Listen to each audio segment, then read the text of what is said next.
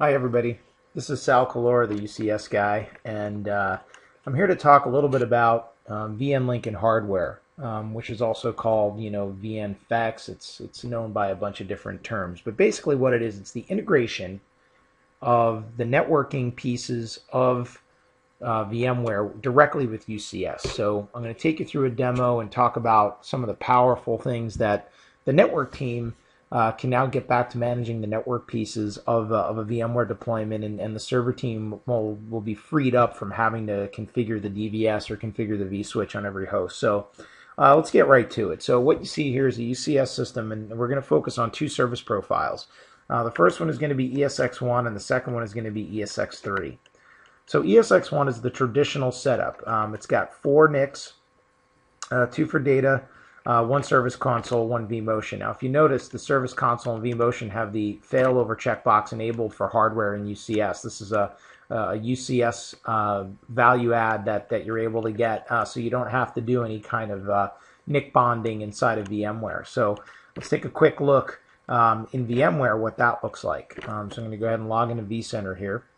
And what you're going to see right off the bat is the first host is going to have the traditional 4 NIC setup, right? So this is a host right here with the traditional 4 NIC setup. If you go to networking, you can see it's a traditional vSwitch. It's got 1 adapter for the service console. I only need 1 because I'm using the redundancy features of UCS. And then I have 2 in the data-bearing NICs that are going to go and point to the servers. Now, the reason I'm doing that is because VMware has the capability of load balancing between those using source hash. So I'm going to go ahead and do that. And then down on the vMotion side, I have the single interface. That way, I have redundancy built into UCS Manager. But that's the traditional setup. That's something that you normally do on every single host. Now, to contrast that, let's take a look at the second host. Now, the second host here, if I go to the servers tab again, is ESX3.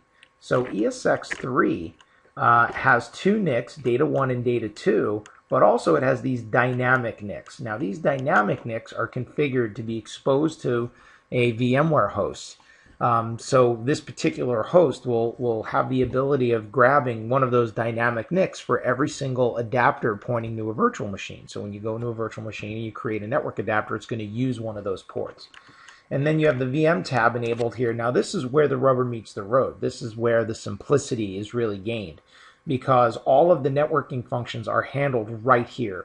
So if I look at these port profiles, you can see that the QoS policy and the VLANs assigned to any particular host, or I should say any particular port group, are assigned in UCS Manager and then fed down to the DV switch. And then, as you can see, I get a lot of visibility now. So there's a virtual machine called Ubuntu 3 with a NIC in it, and that NIC is using that 4th dynamic NIC on that service profile, and it has a MAC address, etc. So what does that look like inside of VMware? So let's take a look. So if we go to this host and we go to the configuration, you can see that there's no adapters in the traditional switch, right? They're in the VDS. Now the VDS, right, is being configured by UCS Manager, okay? So if we go to the networking tab here and I click on, let's go to the top level of the VDS and I click on ports, now you could actually see that there are different ports available to us. So let's see port 0 here has a MAC address of 8C0000, and if I look, this NIC has 8C0000. So you can see that the two are tied together, and the profile is using this NIC. If I click on that NIC, you can see it's sitting on Fabric A, and it has failover enabled, right? And it's set up for VMware pass-through, and this is all automatic, just as chosen at random when the virtual machine is created. And you can see it's on Ubuntu 3. So what I'm going to do is I'm going to go to hosts and clusters here, and I'm going to pull up a console of Ubuntu 3 real quick, and we'll get into that. Before I go into that, the one thing that's worth showing is if I go to the edit settings here, you can see that if I go to the network adapter, you see DataNet 1 out of BLV UCS DVS. Well, that's the exact same thing right here. This DataNet 1 is the port group that is automatically populated. So one kind of cool demo is if I were to go here in my port profiles here, and let's say I want to create a new one. Let's go ahead and create a new port profile. I'm going to call it, UCS guy 1. I won't set any of these. I'll leave them all default. Put it in Vlan 90, make it the native, and say OK. And now what I can actually do is create this profile client. So I'm going to call it UCS guy 1. I'll put it in the DC ComWest BLV, BLV UCS, and that DVS. And when I say OK, it'll go ahead and create it. Now you see it here, and if I go into VMware, you could actually look right here, and you could see the messages saying reconfigure DV port group. And if I go into the networking tab, now you can see there's one called UCS guy 1, right? And I could easily go to my virtual machine, and I can right-click and say Edit Settings. And if I go to the adapter, you can see it's now in the list. There's the UCS guy 1 as the label. So that's how quick and easy it is. And if I wanted to change the VLAN, it would be very simple. I can just go in here and say modify VLANs and then add any number of VLANs, or create a new VLAN, etc. So I can do all of that now from a simple interface instead of having to go to every host or go in the DVS itself and actually configure that. So that's really the power of it. It makes it very, very simple, very, very easy to do that. So if I go to, say, vNIC 0 here, the thing I'm going to demo for you is the ability to create a span port. So that's new in version 1.4 of UCS. So if I go to the monitor session port here and I go to vNIC, you can see that I'm taking that ESX3 dynamic port 4, as you can see here, okay, and that's my span target. So if I go into the Ubuntu 3 VM and actually do an IF config, you could actually see that my MAC address is that 8C0000, right? So if I go in there and I start ping,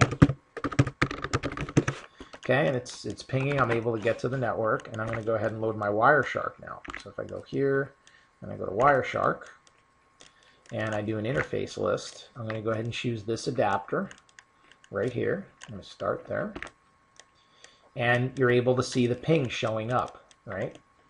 If I go here and I stop the pings,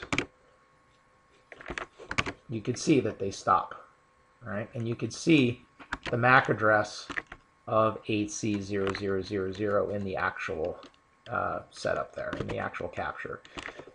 If I were to change, say, the size of the ping, or maybe the destination or something. So let's say I ping 10.93.233.131, and I do it with a size of 10,000, let's say. You can see, again, you can see that I'm getting all of those pings, and you can see that there are fragments because it's too big for the MTU. So it goes ahead and fragments them up, sends them all over, and then you get a ping reply. So this is extremely important for you as a customer to be able to troubleshoot things going on. If you get a message from the help desk saying, hey, Exchange 3 is slow and it's a virtual machine, before, what you'd have to do is you'd have to evacuate all of the different VMs off of that physical host and then set a span port for the whole host. Or you'd have to capture everything coming off the host, which could be probably a lot of traffic, and then set some filters. And so the big issue that we see, if you have a 10 gigabit attached host, you're going to capture quite a bit of traffic, and you'll have to filter through it, and it just makes it a lot harder. This enables you to see not only do span port stuff, but also the ability to see statistics on the switch, because the bottom line is that this is a port on a switch, so you're able to see it in SNMP as well. So that's the demo.